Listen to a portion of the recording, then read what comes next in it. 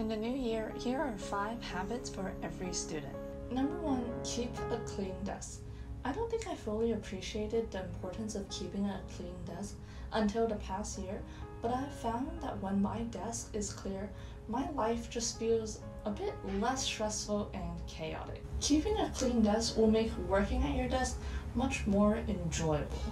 On the left-hand side, I've got my Kindle and a few notebooks standing up against the wall of a dresser. And be strategic about what's on your desk to remind yourself of the daily habits you want to build in the new year. For me, that's drawing, which is why I have a small drawing notebook here in order to remind me to do my daily drawings. I've also got minimal stationery in a glass cup, and that's it. Next to my cup is my monitor, which is of course hooked up to my laptop. And next to that is a small glass cup of succulents. This just gives a little more life to my room, and seeing a bit of green makes me feel happy. Besides the plant is a desk lamp that I normally turn on at night, especially if I'm reading or doing my daily drawings. And finally, I've got a thermos on my desk to stay hydrated, and that's the bare basics of my desk. Number 2, pick up a hobby while you still have the time. As a student, I feel like we have the most amount of time on our hands, and I'm saying this as a current medical student and a former IB student who took both IP and AP classes. We definitely have the most amount of time on our hands. Much of it goes to waste, but it doesn't have to be that way, which is why I highly recommend students this year to use the time they have in order to pick up a new hobby that they've always been interested in. Maybe it's drawing, maybe it's writing stories, maybe it's learning how to do yoga or photography. For me, it's drawing, which is why I'm carving out 15 to 20 minutes of my day every single day in order to make time to learn how to draw.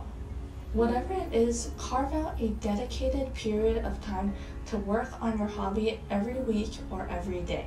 Let me know down in the comments what hobby you'll be picking up in 2022. Number 3, read a broad range of books. So I think Ali Abdal put this really well. Reading books has the highest ROI, or return on investment. Basically, if you think about it, in as little as 5 hours, we can read a book that summarizes an author's research and insights that they spent over a year doing, and they've condensed that down into the book in our hands. I think this is especially true for nonfiction, which is why one of my goals this year is to read a broad range of books, especially nonfiction. Currently, I'm reading The Subtle Art of Not Giving an F, and it's quite interesting. Check out my Goodreads link down below to follow me on my reading journey. Number 4, sleep early. Think about the last time that you went to bed at 12. Did you spend the time before bed actually productively working?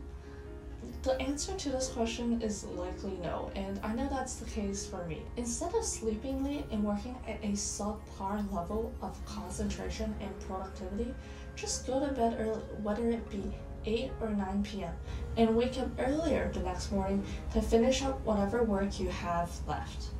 1 hour in the morning is worth 2 hours after 5 p.m. If you don't sleep enough, studying for hours on end won't help you much because your brain will be so tired and it won't be able to absorb the information that you're trying to cram in. So instead of staying up late, just go to bed early and sleep early.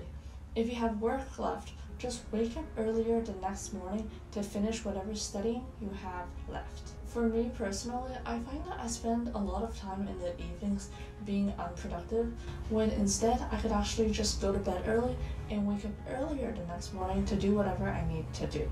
Number 5 is to journal to document your memories. One of my biggest regrets in high school was not keeping a consistent journal. I had a lot of great memories back in high school, and I really wish that I wrote them down. If you don't want to journal about your life, you could journal about the books you're reading, the things that you learn in or outside of class. All of these make for good journaling topics, and I find that documenting the journey and the process as you grow is quite interesting, and it's always nice to be able to look back on how your brain worked a few years or maybe even just a few months ago.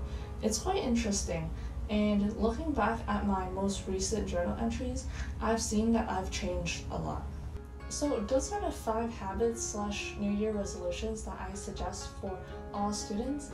Let me know down in the comments which New Year resolutions you have.